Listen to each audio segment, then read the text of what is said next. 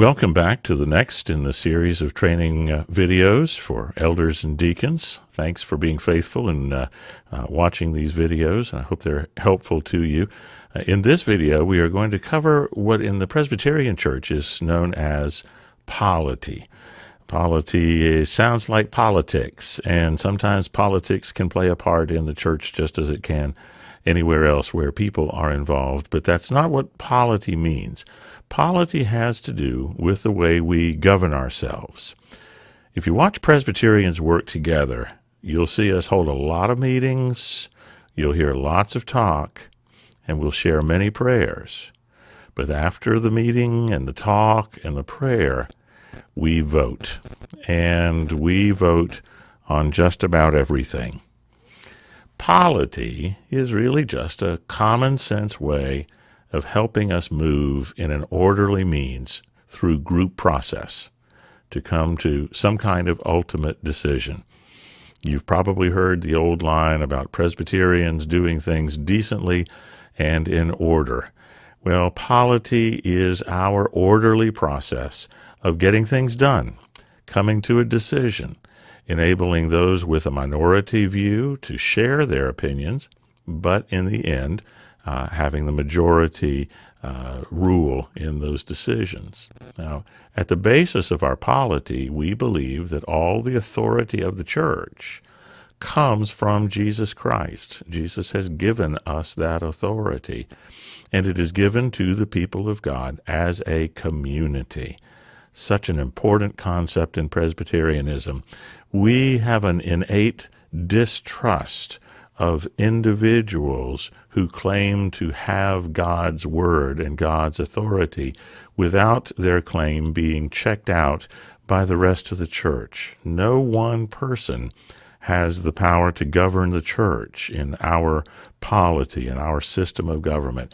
Rather, groups of people make decisions together on every level. First of all, we believe that for a single church or for the whole church, a group of people is more likely to find the will of God than any individual. It is a basic part of Presbyterianism that we acknowledge our sinfulness and our imperfection, and we struggle together to find God's will, and we believe that when the majority comes to an agreement, there is a greater likelihood, not a perfect likelihood. It's not always sure and certain, and we certainly do make our mistakes.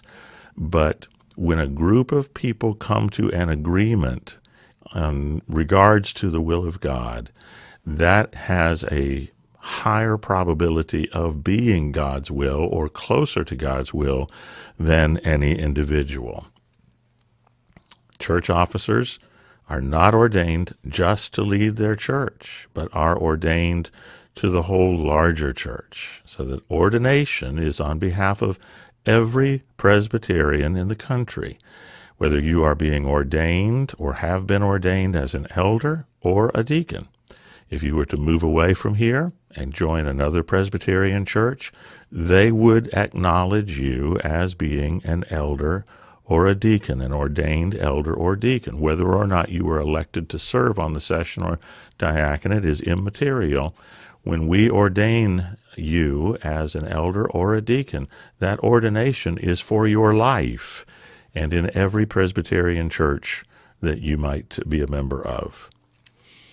And for you elders, you can participate and vote with the same authority as a minister at any level of church government. And elders are eligible to be elected to any church office.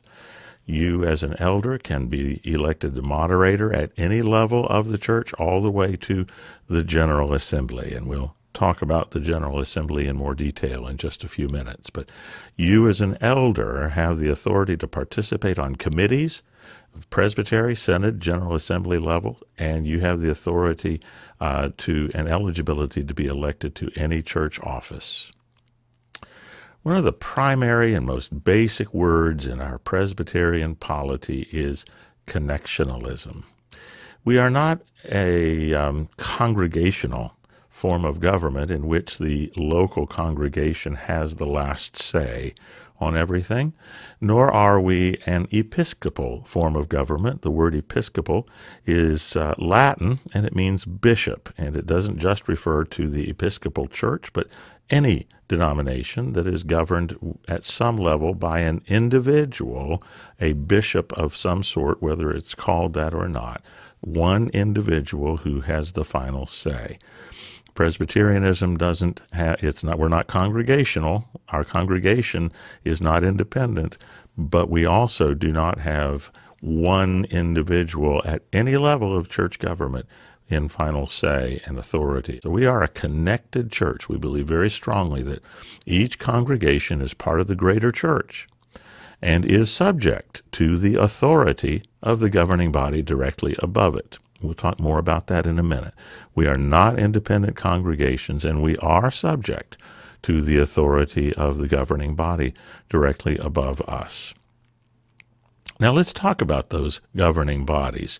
In the Presbyterian Church, there are 4 levels of governing body.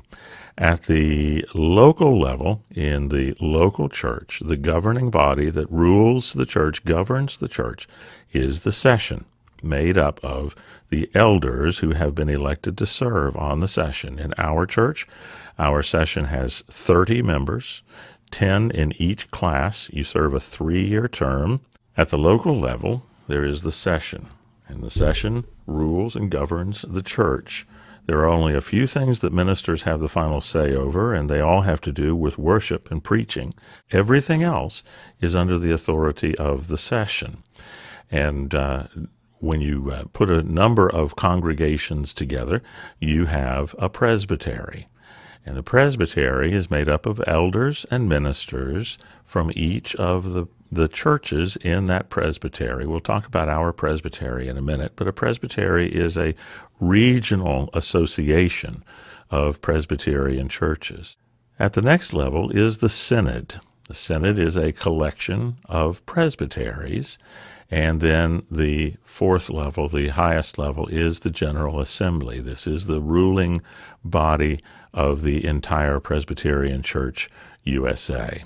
Now let's talk a little bit about each of those levels. First of all, you have the session, which governs, our session governs the First Presbyterian Church of High Point, a little screenshot of our website in case you haven't seen it lately.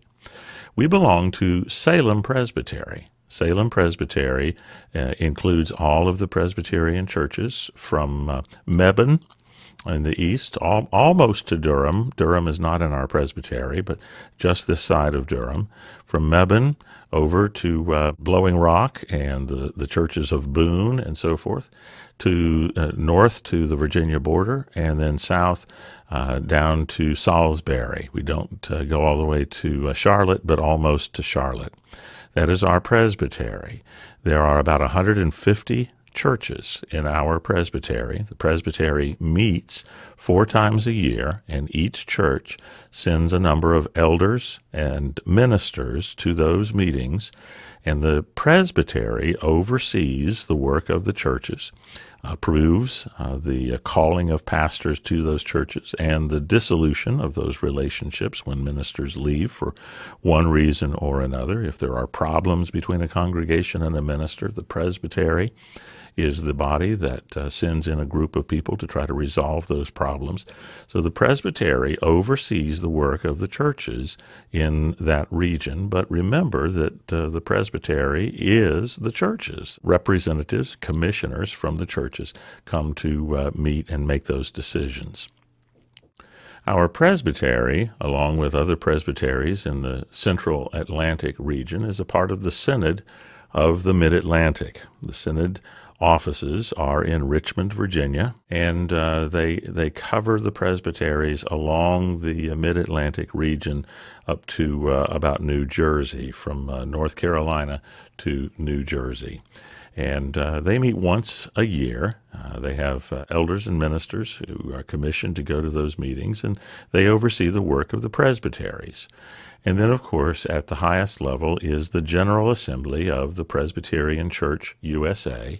This is the governing body of the entire denomination. It meets every other year in the summertime, and is made up of representatives from each presbytery. Elders and ministers from each presbytery gather. So at every level, there is an equal number of elders and ministers, except at the local level, and the session has more elders, obviously, than ministers. But at every other level, the voting is done by an equal number of elders and ministers. In that way, we seek to keep that idea of connectionalism and seeking God's will together, but we govern ourselves as we seek to find God's will for the church.